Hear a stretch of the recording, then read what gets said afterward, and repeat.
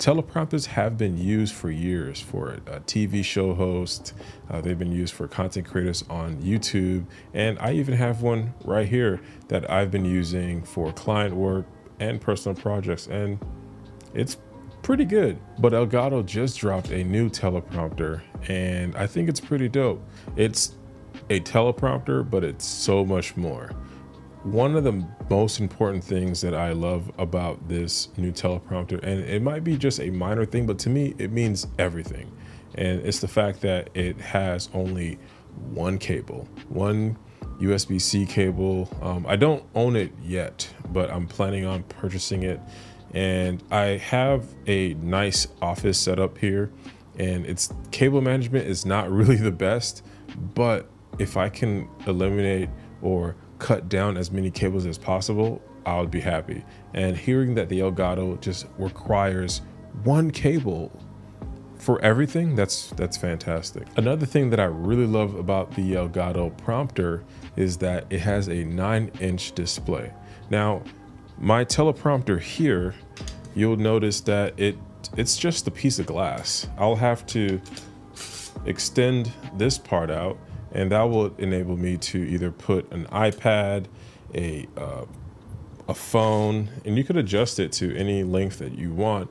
But here's the thing, I don't have an extra iPad. My iPad that I use is actually an iPad for work, content creating stuff, a lot of billing and office work. And my wife has an iPad, she has an iPad Pro, and she uses that for a lot of work. And when I would have clients come over to read a script or do whatever the case is, I'd have to make sure that my iPad is on airplane mode. You would just say, well, just buy an iPad for the teleprompter. Didn't really make sense. So what I would end up doing is having clients bring their own iPads, and I'll install a app that will flip their script or whatever the case is. That was another thing. So you'd have to buy an iPad, and then you'd have to download an app, sometimes pay for it, pay for this special app that will flip your words.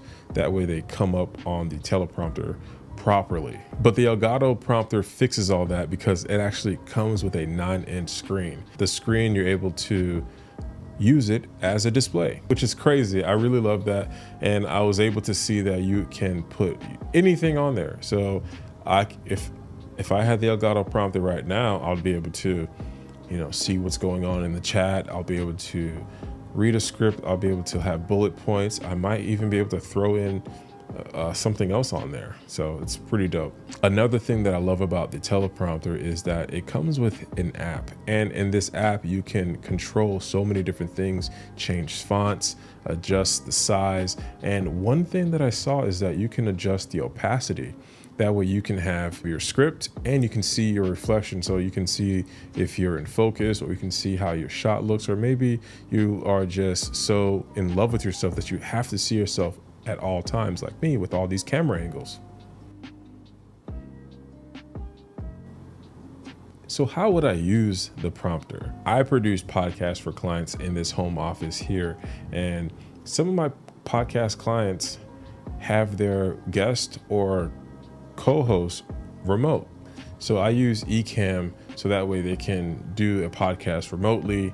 And a lot of times the client would be looking at the monitor instead of looking into the camera. And it's sometimes they end up saying, well, I just need to see how the person looks.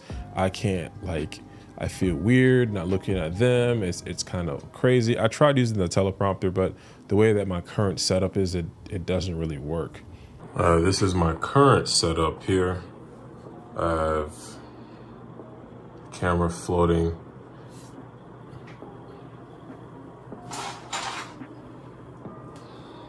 My heavy teleprompter would not fit. So I think the Elgato prompter would work pretty well. This is too heavy. So sometimes my clients will say, I really wish I had better eye contact. I was like, well, you're going to have to look at the lens and just not look at the person, if that makes sense. And I even tried putting my monitor, I have a 34-inch monitor. I even tried moving it slightly above or next to the camera, and it still didn't work. Then I even added a tiny, I think it's like a newer or young Neo monitor on the or the code shoe of my camera here, and it didn't work. They basically would keep looking up there and not at the lens. They were like up there and down here and like up there, and it just seemed really weird. So the Elgato prompter will quite literally eliminate all of that, because they can look directly into the little glass and see their co-host or guest or whoever, and it'll be great. But I think I really would want to get it personally, because I do consultations via eCam, and talking to someone one-on-one on a consultation call is very important, because now this person invested $200. My consultation rate is $200. People can sit down with me for an hour and we just go over whatever they need help with content creation wise. And I feel like I owe it to them to give them attention. Recently, I did a sit down, not a consultation, but a meeting with a really famous person, and I was super excited.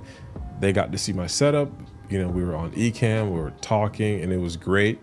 But I was looking directly into the lens, because that's how you have to have this one-on-one relationship with this person online.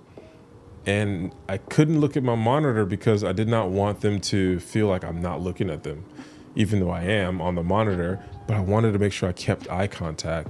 And that meant me sitting with this famous person for like 30 minutes while I'm looking at the lens, and this person is like on the other screen there, and I'm just like, can I enjoy your celebrity here? Nope, I have to look at here and be professional. And that drove me nuts. If I had the prompter, I'll enjoy speaking and seeing this person, and it'll be a better overall experience on both ends. So yeah, that's pretty much why I will be getting the prompter, or why I will be looking into it. I haven't really made up my mind yet. Okay, I'm gonna get it. I'm gonna get it.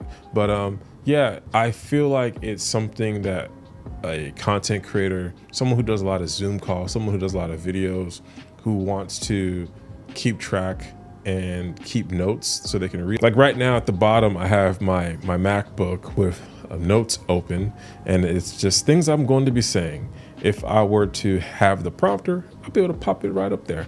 So I'm really excited about this thing, and I hope y'all enjoyed this video. If you did, comment down below and let me know, will you be getting the Elgato prompter? All right, see you in the next video.